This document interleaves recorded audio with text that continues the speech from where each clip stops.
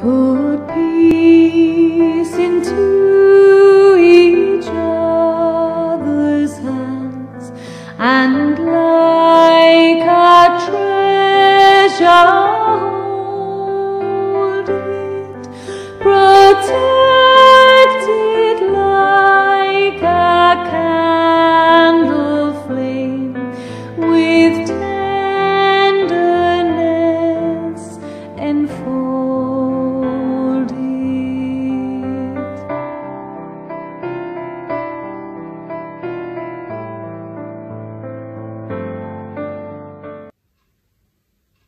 Welcome to the Melton Mowbray Methodist Circuit service.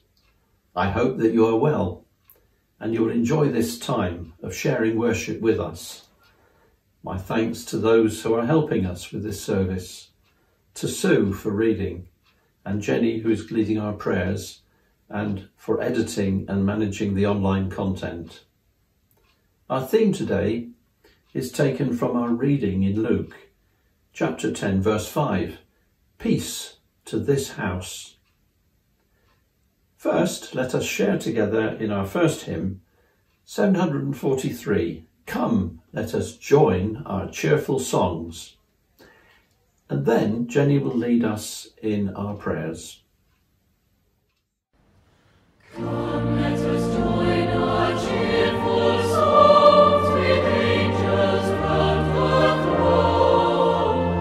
10,000 gather tongues, but all their joys are one.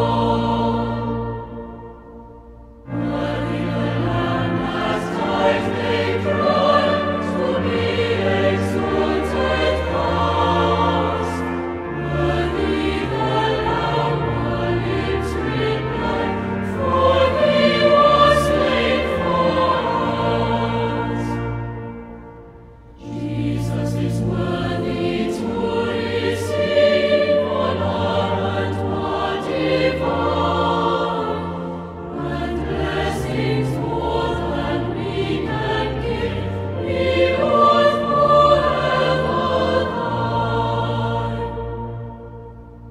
Let all creation join in one to bless the sacred name of him that sits upon the throne and throned on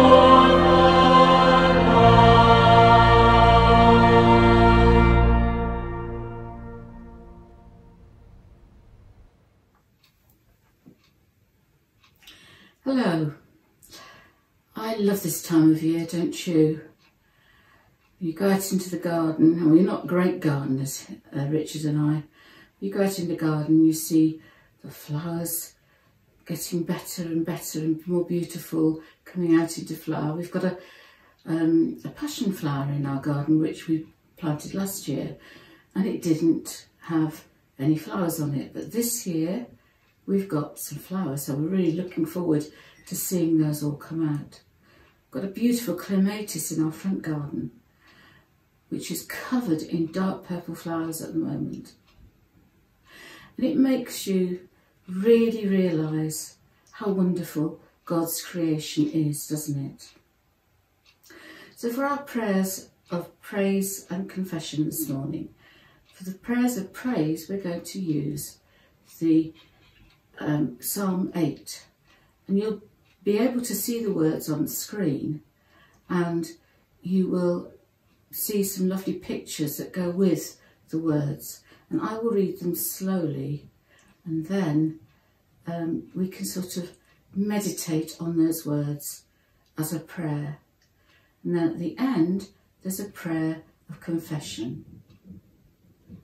So keep your eyes open while you pray today, and let's look at this wonderful psalm together. Lord, our Lord, how majestic is your name in all the earth. You have set your glory in the heavens. Through the praise of children and infants. You have established a stronghold against your enemies to silence the foe and the avenger. When I consider your heavens, the work of your fingers, the moon and the stars which you have set in place.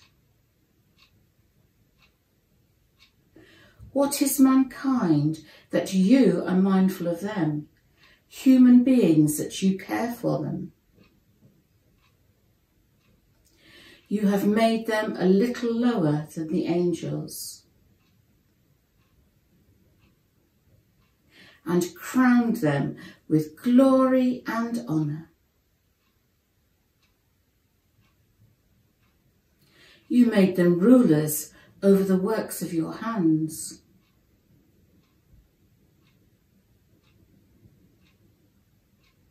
You put everything under their feet.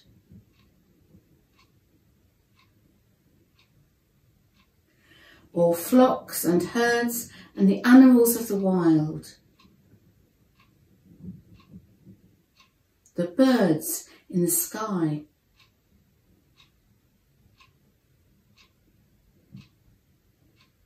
and the fish in the sea.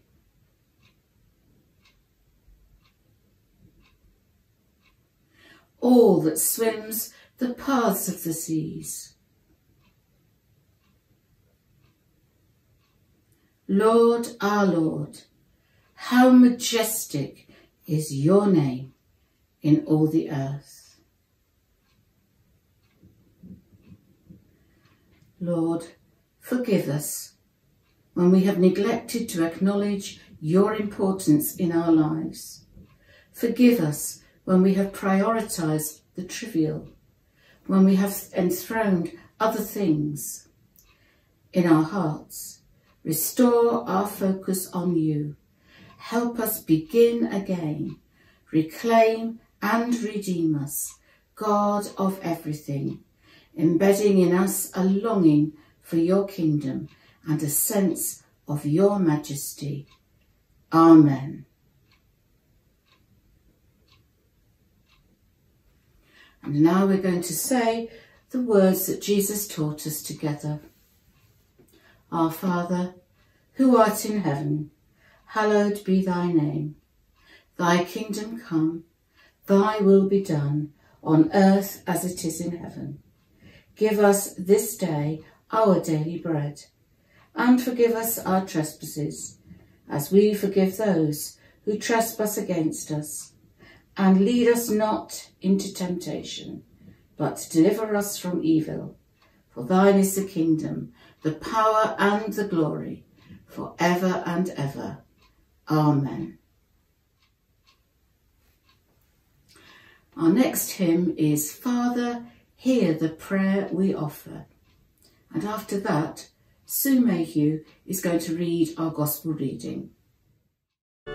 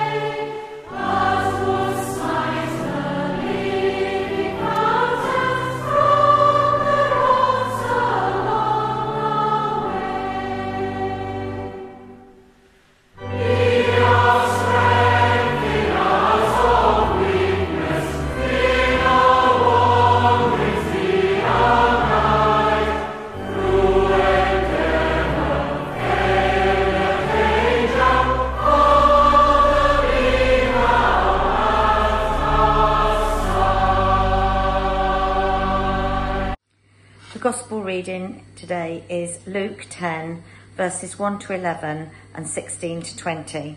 Jesus sends out the 72. After this, the Lord appointed 72 others and sent them 2 by 2 ahead of him to every town and place where he was about to go. He told them, "The harvest is plentiful, but the workers are few. Ask the Lord of the harvest, therefore, to send out workers into his harvest field. Go, I am sending you out like lambs among wolves.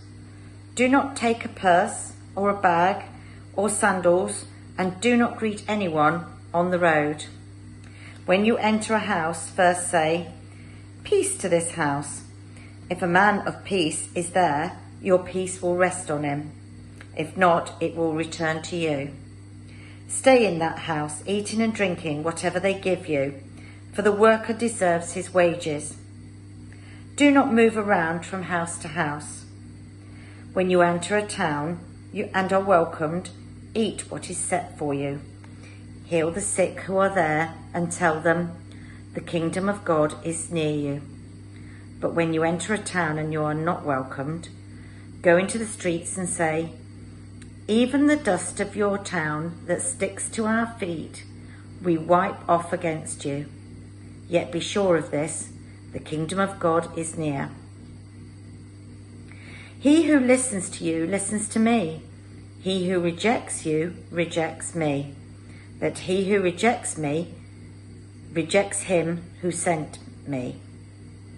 The 72 returned with joy and said, "Lord, even the demons submit to us in your name." He replied, "I saw Satan fall like lightning from heaven. I have given you the authority to trample on snakes and scorpions and to overcome the power of the enemy. Nothing will harm you. However, do not rejoice that the spirits submit to you, but rejoice that your names are written in heaven." This is the word of the Lord. We come now to our time of reflection on the reading that we've heard from Luke. Last week we heard of the cost of following Jesus, and so now we hear that 72 were appointed to be his disciples. 72 is a reference to the 72 nations that were not of Israel, and therefore these were all Gentile nations, people who were the great unwashed and unknown. Hence, there's a reference there to lambs among wolves. The task was, and still is, to make disciples of all nations, and so offering a gospel of peace to a foreign country where the rule of law may well not be the norm. Peace to this house was the missionary cry. Disciples should bring peace into each house that they would step. Fear is often a natural reason for failing to act. What would we do when faced with a person with a knife running along the street? I think I'd be afraid of what might happen. We read so much about knife crime in our country, and our natural reaction, I'm sure, is to be afraid and to run away or to call the police. But Jesus understood the natural fear and sent his disciples in pairs to offer support and confidence. Jesus understands that fear is an agent that prevents us from doing and engaging in the higher things and setting out to do the nobler causes. Sometimes we have to go into new places where our message may not be welcome. But as we go, we know that we are never alone. This way of team working emboldens us to say and do the things that Jesus would say and do without fear. We are reminded of the words of Saint Teresa of Avila. Christ has no body but yours, no hands, no feet on earth but yours. Yours are the eyes with which he looks compassion on the world. The first disciples were sent out and Jesus was still with them. He was with them to encourage and coach them in the ways of the Lord. Peace to this house was the theme of his sending out. Our world today has experienced so much warfare and destruction that the message of peace rings very true at this time. The church must remain a force for seeking peace in our world, because God has created a world where there is enough for everyone. There is food, clothing, shelter. He sends into the world everything that we need. It is humankind that has found it so difficult to share things. The church provides fellow Christians and a setting for prayer and worship, a place to reflect on God's word. We've joined a fellowship of believers. There are many people who are troubled in the present time, and often they come into the church seeking kindness. There are families who are separated or estranged by circumstances, loneliness, drug dependency. We recently had a good friend who decided to end his life, and so we prayed with his friends and asked for peace. Our world has so much trouble, often referred to as mental health problems, and the local authority are asked to deal with it. Mental health teams are sent to support and to provide help for people with these problems. And everyone that is in need should be able to reach out and find help. Very often these teams struggle to provide the right support, and sometimes it ends in tragic circumstances. And then we blame the very people who came to help, and they end up in court, answering for their failure. Surely we must all play a part in healing our broken society. Jesus said in Matthew 11 verse 28, "Come to me, all you who are weary and burdened, and I will give you rest. Take my yoke upon you and learn from me, for I am gentle and humble in heart, and you will find rest for your souls. For my yoke is easy and my burden is light." These are the words of comfort in a world of uncertainty. God removes the fear from our hearts when we have the words of Jesus to rely on. Jesus offers assurance that we are always held in God's hands and that no harm will come to us, to any of us who love the Lord. Fanny Crosby wrote in that famous hymn, "Blessed assurance, Jesus is mine. Oh, what a foretaste of glory divine." We sing these words with great enthusiasm in the knowledge that we have a Saviour who will protect us from anything that the world can throw at us anyway. The harvest is plenty, but the workers are few. This reference reminds us that there is no rest for us. We are all to continue bringing peace into every home and every place where we find ourselves. The harvest that we are thinking of was brought about by the tireless work of our families in the past, predecessors of us who proclaimed the gospel and preached in every part of our land, bringing news, good news, and sending a message of peace to all who would listen.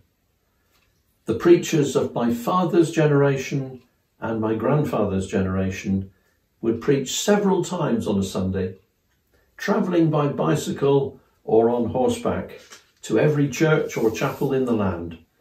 They were welcomed and encouraged as they built the foundation on which our church is founded today. Often they were not qualified, sometimes not fully literate.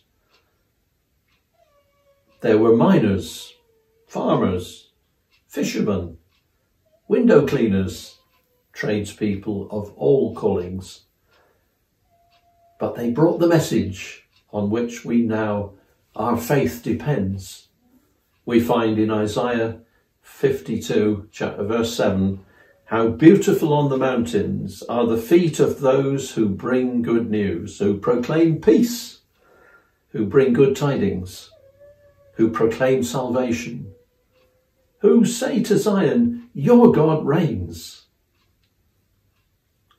Perhaps today we can all reflect on the inheritance that we have, a gift from our parents and grandparents. I pray that we can all be one of the 72, travelling light with a message of peace. In all we do or say, we bring peace into this world, peace into this house, peace into every house. Amen. And now I'd like us all to share together in Singing the Faith 404. God's Spirit is in my heart. Go tell everyone.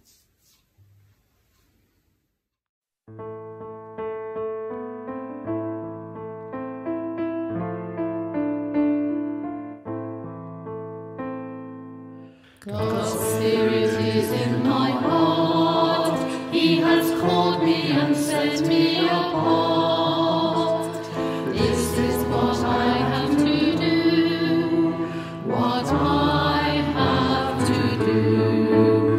He sent me to give the good news to the poor, tell prisoners that they are prisoners no more, tell blind people that they can see, and set the downtrodden free, and go tell everyone the news that the kingdom of God has come, and go tell everyone the news that God's kingdom has come.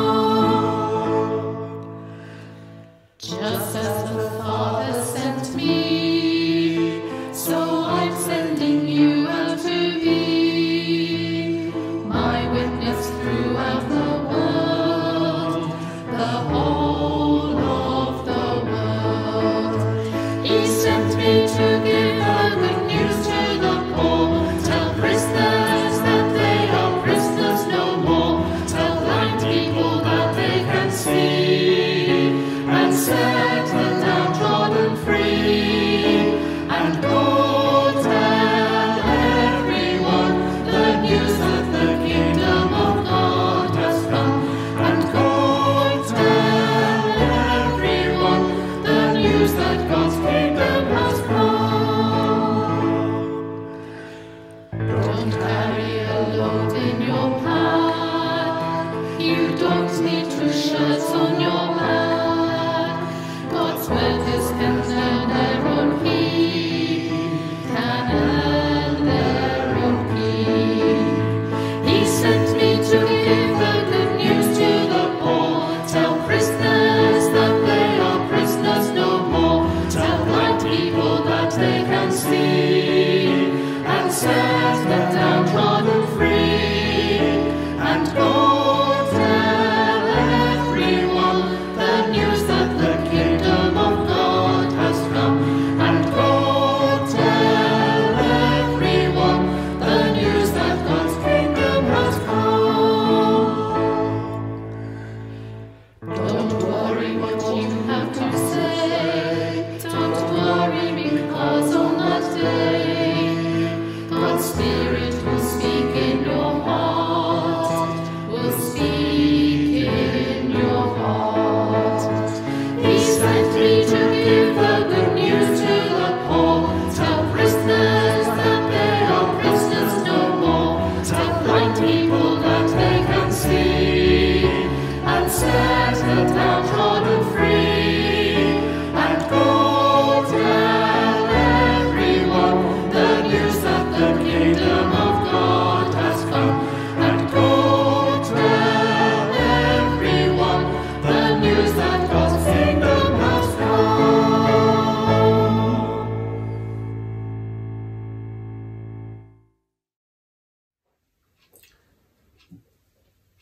And now we come to our time of prayers of concern and intercession for ourselves and for others. Let us pray. Blessed God, we have thought and reflected on peace and love, and now we bring our prayers, among others, for those who live and they have no peace, and those who find no love, for those whose lives are lived with the backdrop of war, violence and conflict, those whose families have been torn apart and fractured by the act of war, those who find themselves without home, without family, without love, cast adrift from what they know and what has nurtured them because others have acted callously and violently with greed and with selfishness. For those who live in fear each day of more attacks, more bombs, more violence. For those who have died in the cause of war and the family they leave behind. The lives that need to be remade, recovered and resolved.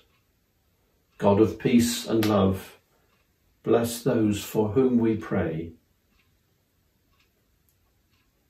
For those whose homes and livelihoods have been all but washed away and destroyed in Pakistan and India, whose existence is at best precarious, whose possessions, such as that are left, are inadequate to meet their daily needs.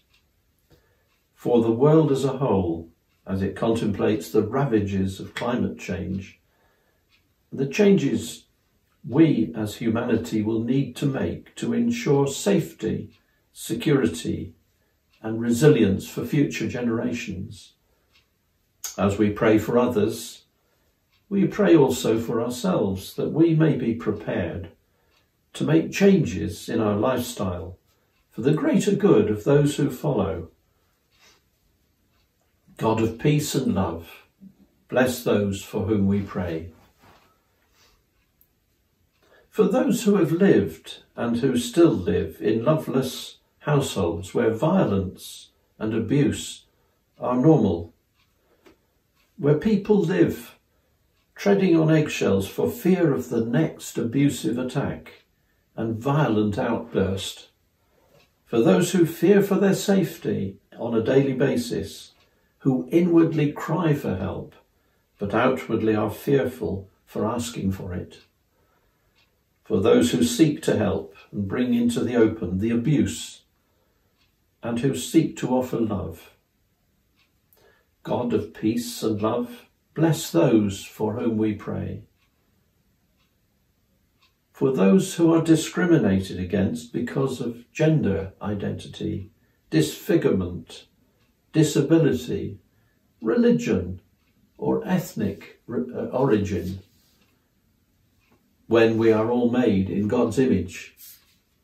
Such discrimination seems to go against the commands to love our neighbours as ourselves, to treat others as we would like to be treated.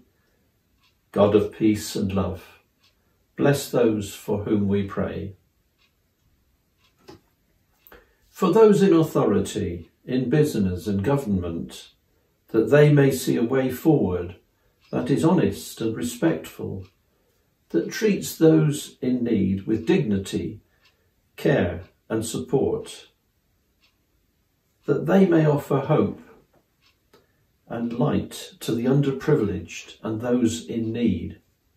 May society become a kinder, more inclusive place that values the needs and respects the views of those around them. God of peace and love, bless those for whom we pray. For families and households across the world who are struggling and will struggle yet more with the cost of living increases, commodity shortages that are around, for those who go without because they have no choice, while others live excessive lifestyles, for those who feel forced into criminal ways of surviving and living, and who end up in deeper, darker places, which are more needy as a result. God of peace and love, bless those for whom we pray, for the lonely and the lost, the bereaved and the grieving, the ill and the dying, the hands of love, fellowship, hospitality and care may be stretched out to them, that warmth and love and light and hope may be passed by a gentle touch, a smile, a word. God of peace and love, bless those for whom we pray. Bless all these, O God, for whom we have prayed, that they may come to know compassion from us and life from you. Amen. For all these prayers, we ask in and through the name of Jesus, who came for us, that we might know him more fully, day by day.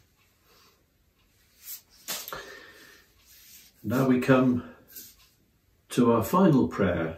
We have a gospel to proclaim, number 418.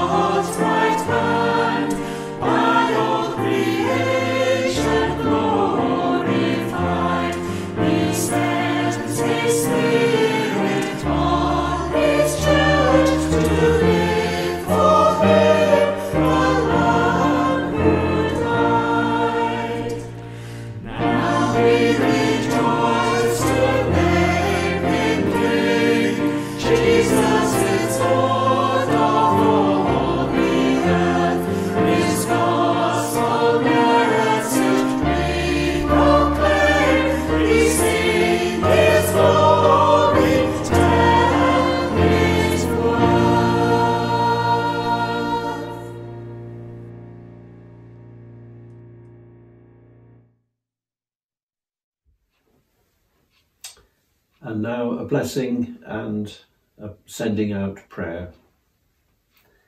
Where there is conflict, let there be peace.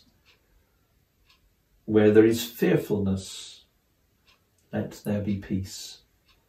Where there is anger, let there be peace.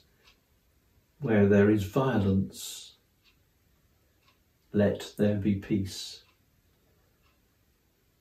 May God's peace rest on our homes and all who live in them. now and forevermore. Amen. Thank you for joining us today. Next week, Sharon will be leading our worship. Until then, Shalom. Peace be with you and all those you meet.